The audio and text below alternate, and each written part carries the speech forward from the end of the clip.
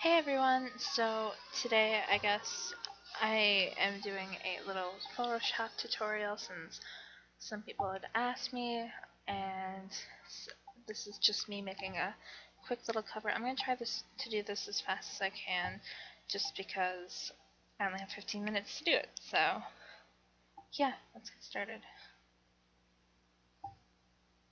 Okay, first you're going to click obviously new.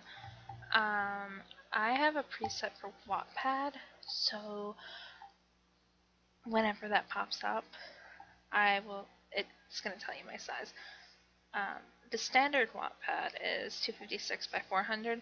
I usually like to work with a bigger area, so I do 400 by 625, then you press OK. Now, my computer's a little slow, so it's going to take a little bit. Clearly, my computer likes to take its own time. Any day now. Alright, so then you're going to open a smart object for your image. And, oh, that's not the right folder. Textiles. Alright, oh, no, not that one either. Alright, so I just kind of chose a photo of Harry's legs just because they're his legs. And it seemed like an easy enough picture to work with. So, and then you're going to pull that away from that little tab area, and then you're going to drag it back into your image. No, because I didn't do anything to it. Alright, and then you're going to hit Control T. And you want to make sure you click on this little thing right here, just so it stays the same size and it doesn't distort it or anything, so because that's just a mess. I don't think my computer likes this recording program too much, so yeah, if it crashes, that would be why. But bring that right there, hit check, and then you're going to open a smart object once more. I'm just going to use this little texture thing as an example because I know a lot of people like their textures. I definitely do. This picture, I probably wouldn't even use it, but just to show you what to do, for the sake of this, I'm going to show you. And then, I'm sorry if this seems a little fast. Feel free to ask me questions. I'm going to turn it so it's actually, I'm going to put that on the bottom. I'm going to make sure it's 90. But with textures, I don't care if it's distorted because it's just kind of making the image prettier and just doing pretty things to this already beautiful picture. You're going to go over here and click where it says normal, click that, and I usually just arrow down until I find one that looks decent.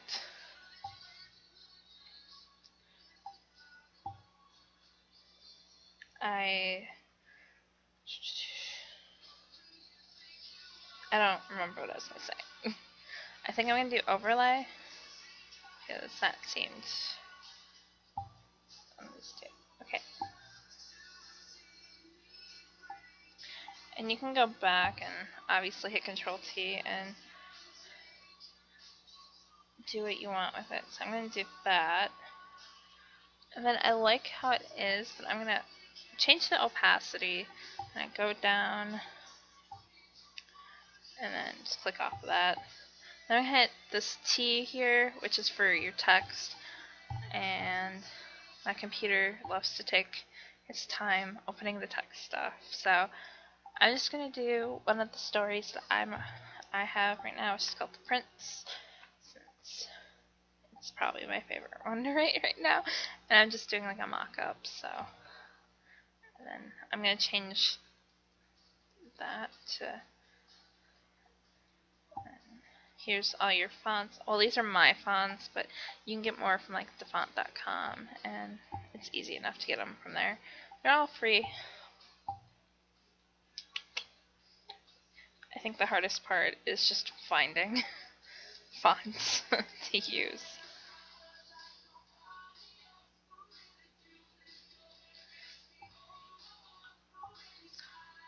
I feel like singing to What Makes You Beautiful, but I'm not gonna do that to you guys.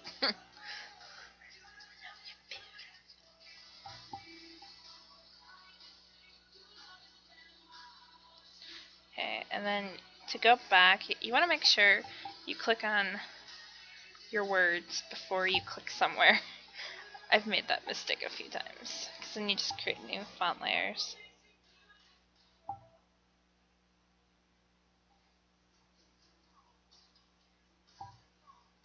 And the reason I did 2 different layers is because I usually like the second word to be a little bit bigger. Not that big, but I do like it bigger than the.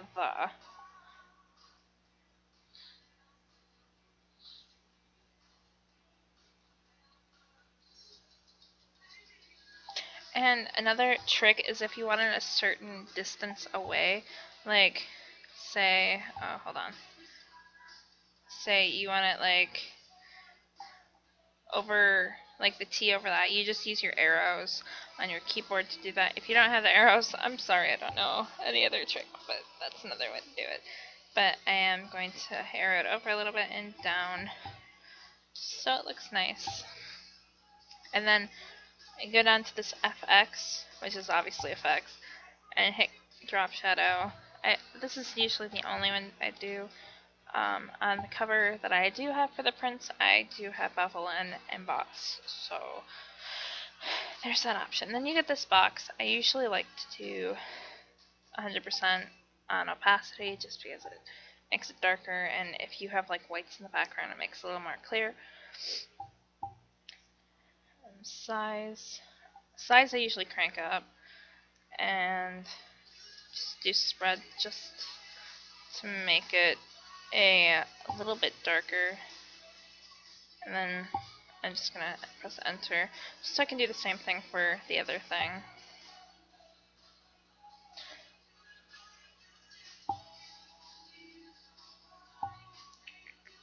And you hit styles when you go back, and it should be the last one. Yep. And then you're gonna obviously enter your name.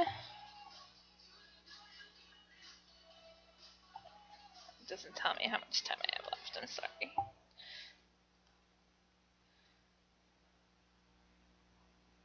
And then we're gonna find a font for my name.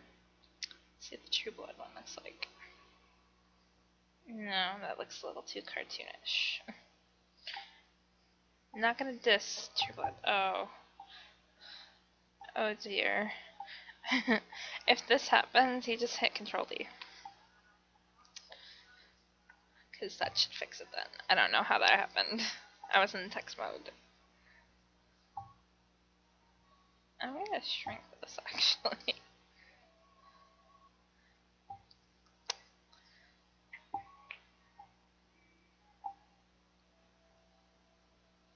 You just kind of play around until you find one that looks decent. It usually takes me the longest. Okay, that one looks pretty decent. So you're gonna make that size you think is necessary. And how I highlighted that is Control A. If you didn't know that, it's easy. I use a lot of shortcuts, so if I didn't explain any, go ahead and ask, because sometimes I do it without even thinking. Like, it's crazy how much I use them.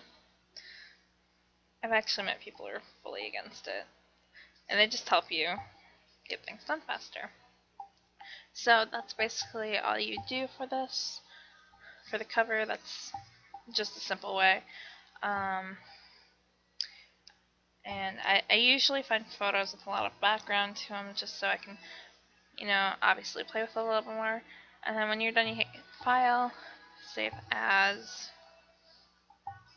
and then I usually do PNG down here because this I went to a seminar for Photoshop once, and should PNG, it doesn't change when you put it on the internet and save it over and over again, like, because you obviously share files, but every time you share it, the pixels become a little more depleted, and on PNG that doesn't happen. So that's all you do. And then you hit enter, and then this box comes up, and I just press OK, and it saves down here. And then I guess I'll run through some of these quick. This is your selection tool. If you right click, you'll get all these. It's another selection tool, a little more advanced. This one, it usually comes up as quick selection, but a lot of people like the magic wand, which selects a certain area, so that's one I usually use. This is crop, and I don't really use these. Your eyedrop, and a bunch of, like, it's, once you get to know the program, it's pretty easy to use. So yeah, and I really hope you guys like this. I hope you found it helpful. So yeah, I'll see you if you want me to explain anything at all. Don't be afraid to ask, and I hope you enjoyed this tutorial. And I'll leave the link to my Wattpad down below. And yeah, thanks guys, bye!